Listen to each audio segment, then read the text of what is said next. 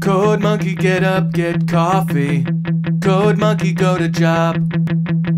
Code monkey have boring meeting with boring manager Rob. Rob say code monkey very diligent, but his output stink. His code not functional or elegant. What do code monkey think? Code monkey think maybe manager wanna write goddamn login page himself. Code monkey not say it out loud. Code monkey not crazy, just proud. Code monkey like Fritos. Code monkey like Tab and Mountain Dew. Code monkey very simple man with big warm fuzzy secret heart. Code monkey like you. Code monkey like you.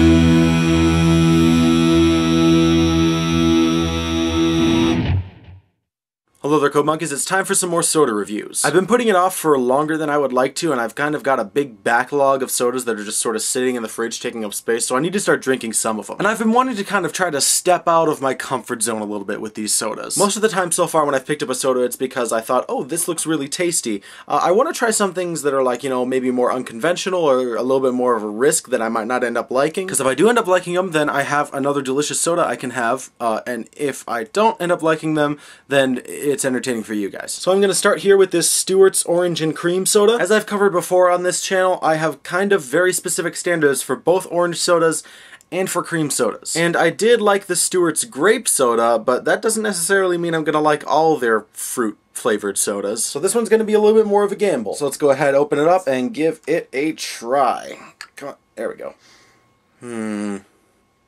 I don't know about that. It smells kind of suspect to me. It definitely smells a lot heavier on the cream than it does on the orange, which is generally not what I like in an orange cream soda. But like I've always said on this show, we don't know until we try it. So I'm gonna go ahead and give this thing a taste.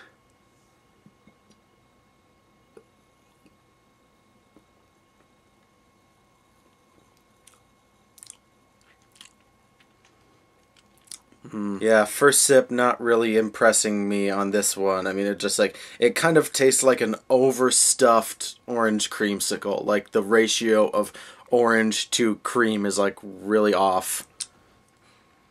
It's a little bit better on the second sip. I mean, I generally try to give each soda at least 2 or 3 sips before I make my final choice on it. I think I'm just kind of getting used to it on the second sip, but I mean, I'll give it another try. Yeah, I'm not a big fan of this one. I wouldn't necessarily call it a bad soda. I just kind of think it's, you know, not really to my particular taste. I don't think it's worthy of a down the drain. It's not quite that bad, but yeah, this one just doesn't personally appeal to me all that much. It's a little bit better if I take like a quick sip. But a lot of the problem with this one is kind of the aftertaste. I mean, cream sodas always leave an aftertaste, and sometimes it's a good aftertaste, and sometimes it's kind of like I don't know about that. And this is kind of one of those instances where I don't really like the aftertaste all that much, which is usually what becomes the deal breaker for any kind of cream soda. So yeah, Stewart's Orange and Cream, not really to my personal taste. If you like orange and cream sodas, I would still recommend that you try it, because maybe this kind of thing is more to your liking, but it just doesn't go too much to my personal taste. Like I said, not really worthy of a down the drain, but I don't care for it all that much. Well, Code Monkeys, that's all for this round, so I'll see you next time.